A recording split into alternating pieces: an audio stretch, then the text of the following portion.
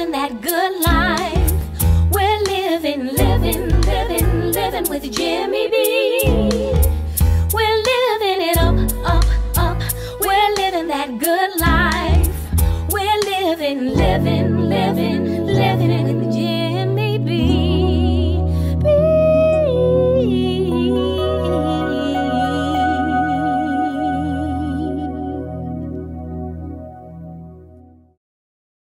Please like, share, and subscribe and hit the notification bell so you'll be notified each time I post another video. Hello, and welcome to this episode of Living with Jimmy B. I'm excited to do yet another banger. I have a recipe that I got from a fellow YouTuber by the name of, what's her name? Stovetop Kisses.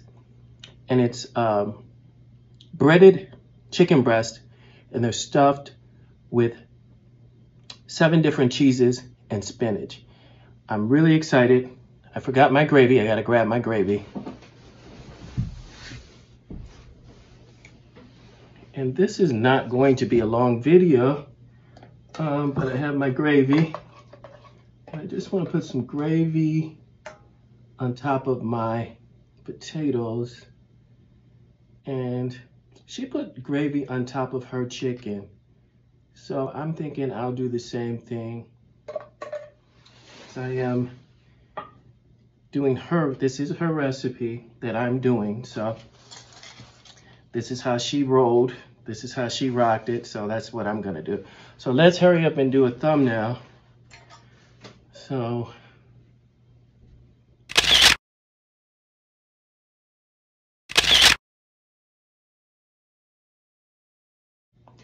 okay, so we got that out of the way.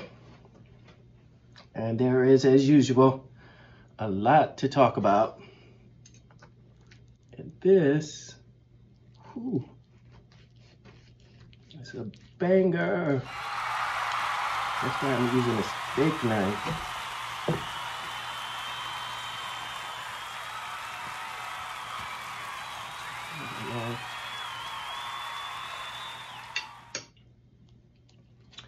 So there's a lot going on in the news with people talking about Deebo from Friday passing away.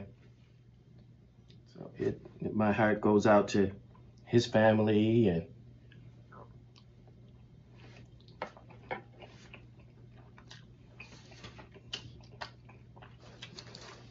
I don't think they mentioned what the cause of death is yet.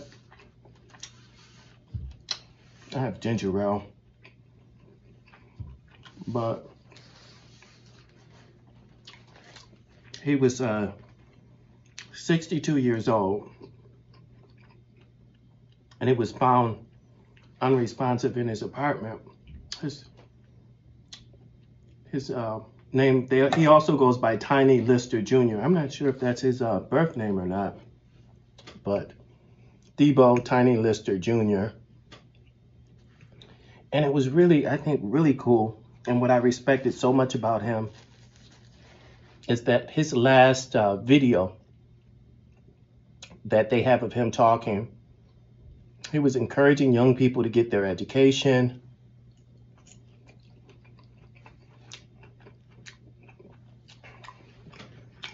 and quoting scripture. This is Deebo from the hit movie Friday and Next Friday. Stay tuned, we might be doing something in 2021. Hey man, but big shout out to y'all. Keep your grades up, keep your focus on Jesus Christ. Romans 8:28, all things work together for the love of the Lord. Alright, so I'm out. Deebo, for real. And I thought that was awesome.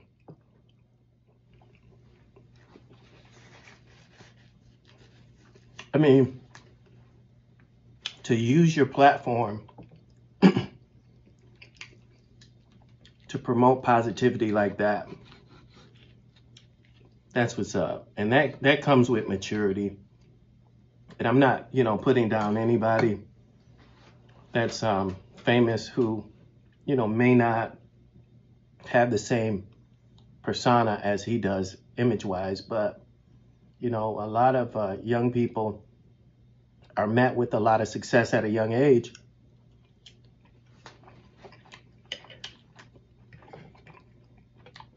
And they grow up and make mistakes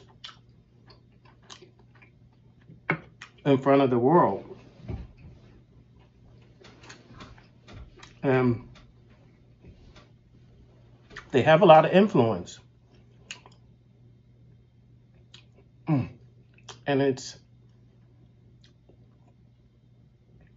a little sad that, you know, people don't take into account that they're young, they're learning about life, they're making mistakes, and unfortunately, some of the mistakes that they make, and that perhaps later on they'll go back and look at and say, wow, I shouldn't have done that, or I shouldn't have said that, or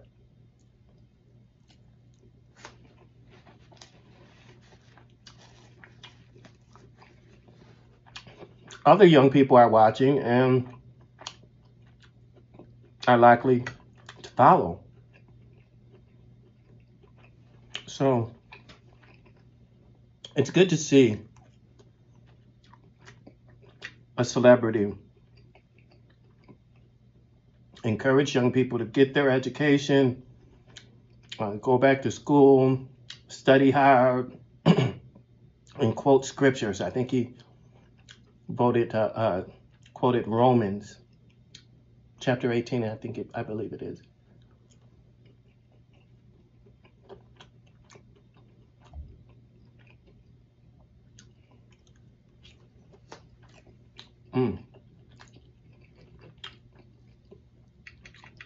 This is really good. I hope you guys can see this because it's just delicious. I'm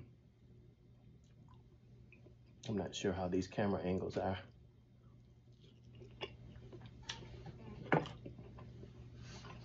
So, apparently, Wendy Williams announced today that she was taking a hiatus from her TV show, which there were some things going on about that whole situation. Once she came back from her hiatus, you know, because of the beer virus, a lot of people were saying that she wasn't the same. They were saying the show, you know, wasn't the same, that she was acting strange. Every day is not perfect, but I'm not a perfectionist. I'm not perfect. To me, he's got a lot of mansions.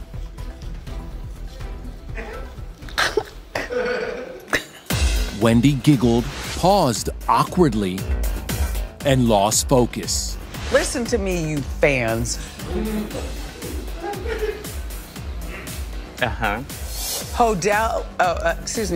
Adele. After that, the 56-year-old's former DJ raised more concern on Instagram, writing, "This is going to play out bad." You're a tough crowd. Okay, Wendy, one more thing here.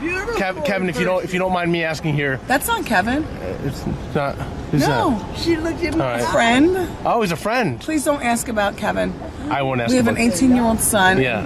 And I'm sensitive to that, but that is not Kevin. That's What's your name, sir? No, don't do it. I won't ask. Don't do it. Right. Young Kevin and I are fine. You know, big Godspeed, and you know, stuff happens in life. Yeah. Stuff happens, and it's okay. I've still got a very full life that I really endured. Please don't make me cry. Okay, I won't. I'm sorry. Oh my God. I didn't plan on this, but it is what it is. I have got to go eat my food with potato salad and everything, and I got to get on the plane in the morning, but I have a very full life. Thank you for watching. I would ask you to respect our privacy, but please, I don't respect people's privacy. That's why I do the hot topics.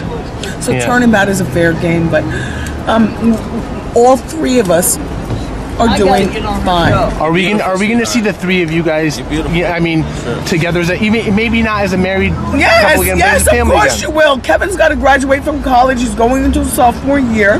He's going to get married or whatever. He's going to celebrate. Yes, everybody's got to grow up. And is he going to be back with his father again? Yes. Okay. They're not apart. I mean, you know, stuff happens in life. Yeah. Look, I'm hungry, and I'm hungry, and I gotta go. Yeah. I don't know.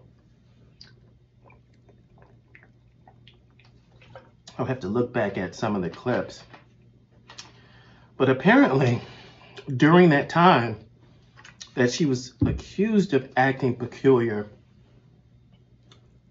unbeknownst to the public, her mother had passed away. So,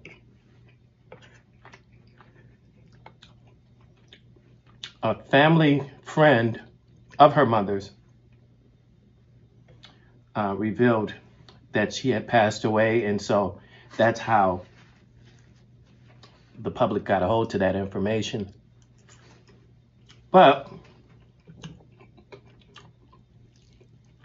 by the time people found out about it, it had been weeks since her mother had passed. My mom passed away many, many, many, many weeks ago. You know how during Corona, during the world topsy-turvy, people starving, people out of jobs, just everybody's life is something new? Well, and you know how you lose track of the day and date and the time? All I know was that it was a long time ago. My mom and our relationship became closer and closer once I went away to college, you know, could escape, you know, Jersey. And it became closer and closer and closer to the point where, first of all, she passed away beautiful and peacefully and surrounded by love. But I'm just looking at a time frame of when they said she was acting peculiar. So it must have been during that time when she lost her mother. That's the kind of time frame I'm thinking that lines up. When people didn't know that her mother had passed. And apparently she and her mother were really close.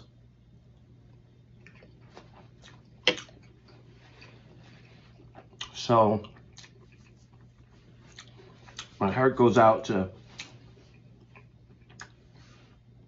anyone who has lost a loved one. And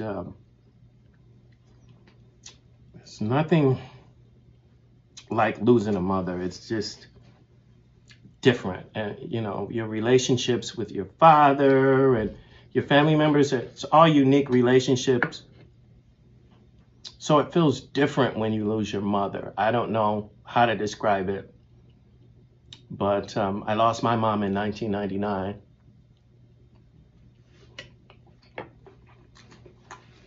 And I hadn't lost anybody close to me prior to that. So it was pretty tough. But what I found really interesting about the situation is with Wendy,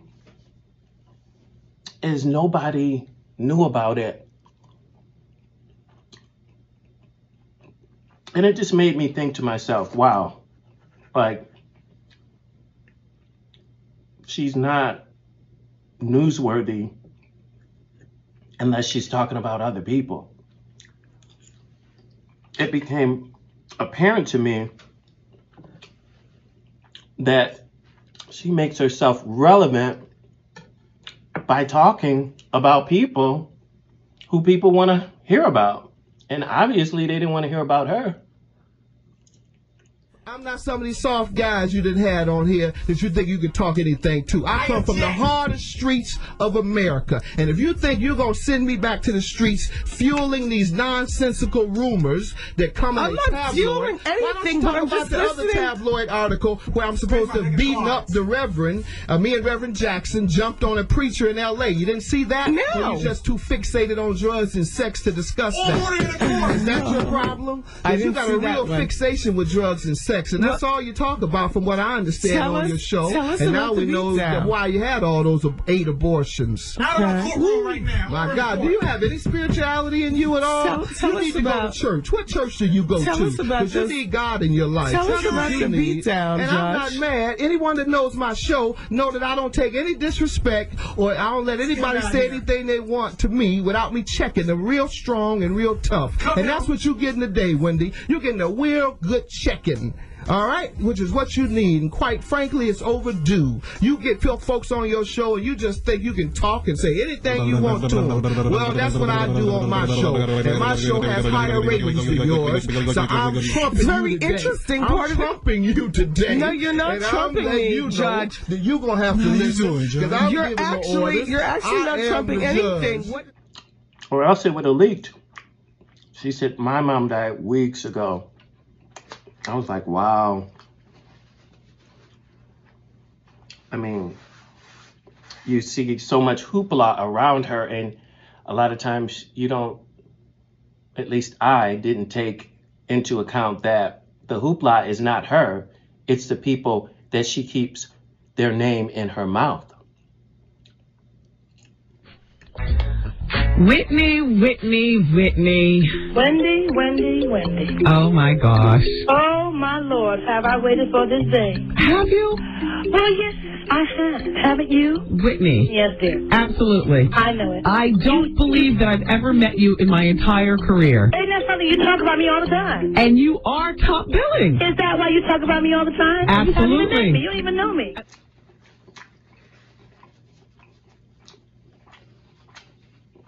And in my personal life,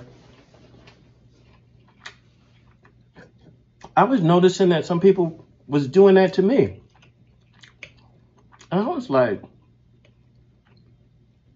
thinking to myself, why is this person always talking about me? Like, you know, and I realized that they were trying to make themselves relevant because otherwise nobody wanted to even know about them or hear about them. So by talking about me, they got people's attention.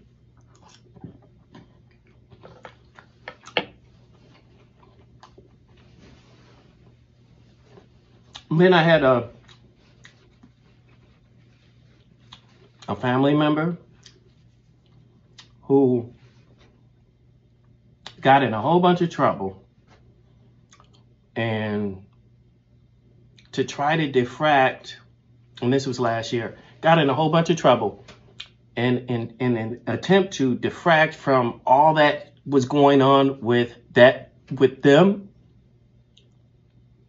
they started all these rumors about me. And I'm like, wow, like that's some Jedi, you know, hand trick stuff. Because like, you know that you going through all this stuff. And so you're trying to change the subject and talk and make up stuff about me so that people will not talk about the stuff that's really going on with you. Crazy.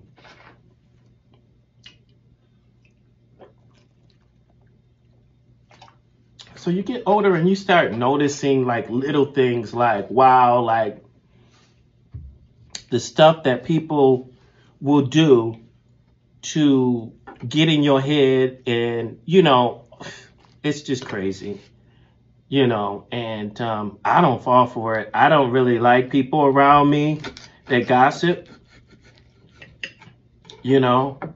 I don't like all that negativity in my life, you know. I'm starting to get full, if you can't already tell.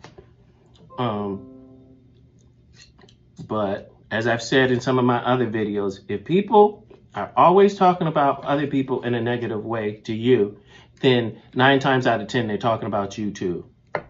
And if they're not, eventually they will. It's like a disease. They can't help it.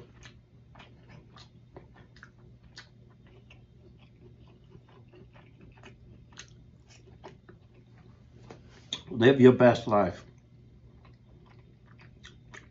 And sometimes when you trying to come up, you can't take everybody with you. Not everybody's going to be happy for you. And so sometimes you have to reassess the people in your surroundings, because sometimes they will be jealous of you. And it's sad, but it's true. A lot of people struggle with jealousy. They struggle with it like a disease. And that's facts. And they will try to get in your head. And they will try to put you down and make you feel bad about yourself, when in actuality, they're jealous of you. And if you're not strong-minded and you don't have that discernment that God can give you to understand what it is they're trying to do, they'll succeed. They'll have you second-guessing yourself.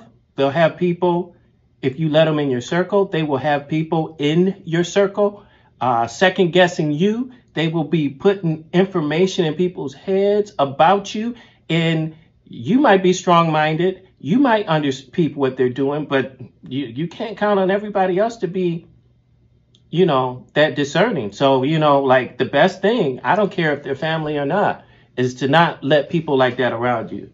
Like that saying goes, feed them with a long-handled spoon. If you got to deal with certain family members, feed them with a long-handled spoon.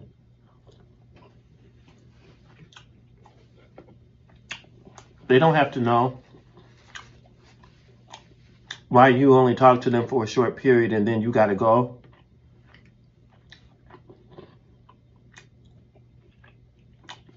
Or you only rock with them on special occasions like holidays and family gatherings, but you ain't trying to go over their house once a week. How you rock with people is a need-to-know basis with them. They don't need to know you ain't messing with them like that. I mean, it's just real talk. The only way you can keep people's name out of your mouth is to keep them from around you, really. Out of sight, out of mind. If they're not seeing you, the likelihood of them talking about you is less. And most certainly, if they're not around you, they don't have no information, whether it's true or whether it's a lie, to report to nobody, because they haven't seen you. They haven't been around you.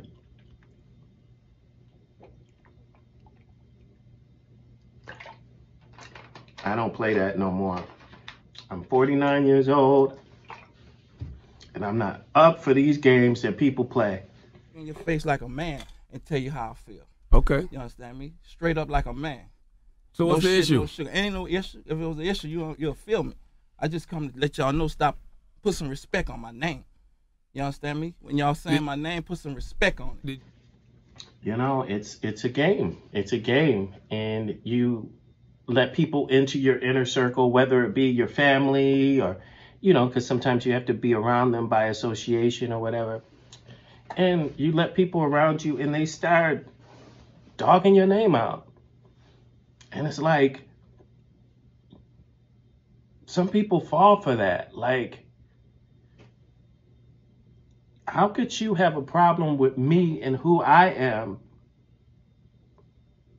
when it doesn't have anything to do with your functioning and your existence on this planet? Like, you're rolling your eyes at me behind the gossip and the jealousy. What you mad at me for? What did I do to you? You know what I'm saying? Like, people are really gullible. And I don't know if they're really entirely gullible, but and it's not that they want an excuse to have a problem with you because they jealous too. Like, I don't got time for that. I really don't. You don't like me? Fine with me. It's what the saying goes, what I eat don't make you poop. And I know that's not the right thing to say behind the dinner table, but that's real talk. So why you acting like you got a problem with who I am, where I go, what I wear, who I talk to? Who are you? You ain't my mama and my daddy. And last I checked, I was well and full grown.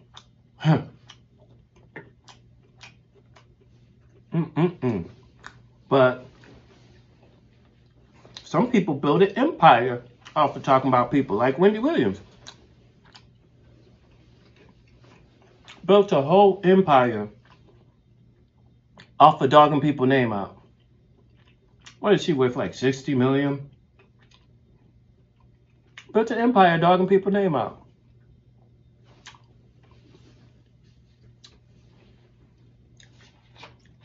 You're a non-factor.